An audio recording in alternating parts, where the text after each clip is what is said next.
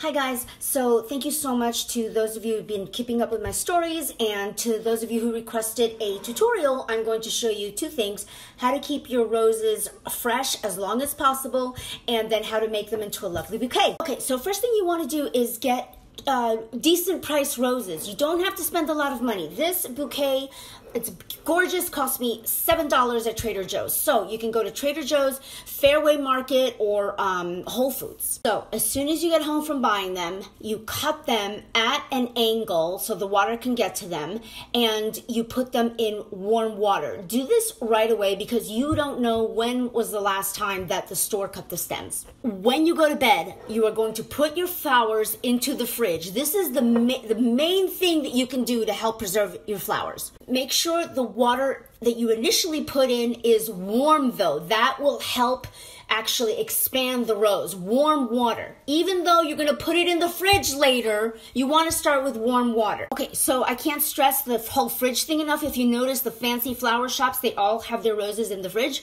So if you have to be at work all day, put your flowers in the fridge. Even if you've kept them in the fridge overnight. Two things you want to do every day: cut them at an angle and always change the water, always back into warm water. Because you're going to be cutting them every day and you want them to last, don't cut them too much. Just a little bit is enough so they don't get too short. Okay, so now for the drying. Now, when you start noticing that they're starting to wilt a little bit, that's pretty much the day you want to start drying them, or as soon as possible. Some people prefer to dry them while they're still closed up, like in a little bud, and they haven't opened, and that can also be very pretty, so it's up to you. So what you're going to need is just some kind of string, like several strings. I use shoelaces, like a ribbon, and you're also going to need a dark closet or just some dark space with good ventilation.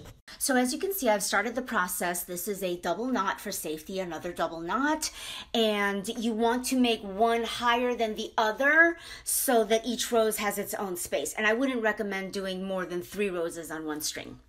Okay, so here they are, all nice and hung. I like to keep the door like this for ventilation, and that's pretty much it. Guys, thank you so much for watching this video.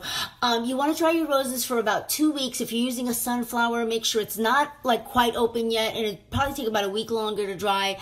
Thank you guys so much. I hope you enjoyed it.